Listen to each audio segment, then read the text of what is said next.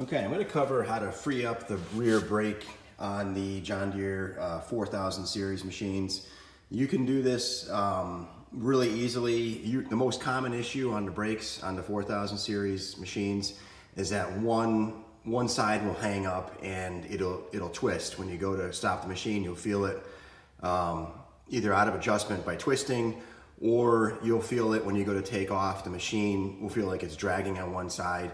That's because that one side is probably sticking, right? So when you experience that, you'll know, because it'll feel like the machine doesn't want to go, and then perhaps is twisting when you go to take off. If it's twisting when you go to stop, that means the brakes are just out of adjustment. So one side is braking and the other side is not, right? So you can fix that with a different procedure. Not going to be covering that here, but this is really just if one side is sticking. So what you want to do is you want to set up, take the tire off the machine, right? And you want to set up the pipe wrench on that lever, that arm, just like that. So you want to be able to grab that brake lever or arm and be able to move it as if somebody was applying the brakes on the machine. And before you do that, you want to take a torch. You don't want to overheat this because there's seals in here, and there's a bunch of things in here like rubber O-rings and seals that don't like heat, obviously, right? So you don't want to overheat this. All you're gonna do is you're gonna first spray this down with some WD-40 where the shaft goes into the case, right? You're gonna come behind it where the shaft goes into the case, spray all that down, get some WD-40 in there. That's just gonna help loosen up any junk that might be in there. And also when you heat it up, it's gonna draw that WD-40 into the shaft area, and that's gonna really help free it up as you move this wrench on the arm.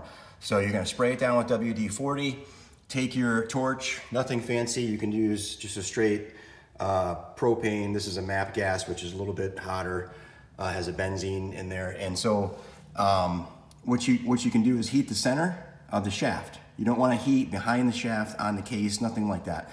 You're just trying to heat that shaft so that when it goes into the case, it's warm, not hot.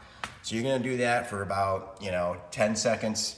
And then once you've done that, you've heated the shaft and you've put the WD-40 on it, now you're gonna take your pipe wrench and you're just gonna operate the brakes as if you were operating the pedal on the machine. And what that's gonna look like, it's gonna look just like this, right? You're gonna pull. If you see it moving, you're gonna pull like this, back and forth, back and forth, back and forth. You're gonna do that about 50 to 100 times. And it will, believe it or not, that sounds like a lot, but you can do this in about 5-10 minutes. Do that 50 or 100 times, back and forth, back and forth. That will work it loose enough to where it returns to normal again.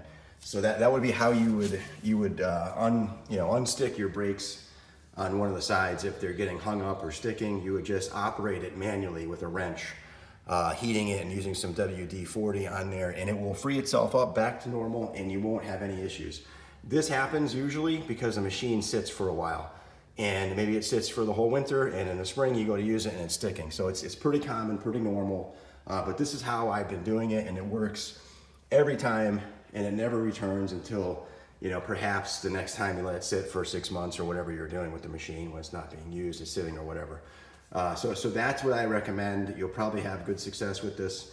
And it takes you about half an hour to get the tire off, to do all this, and to get it working again.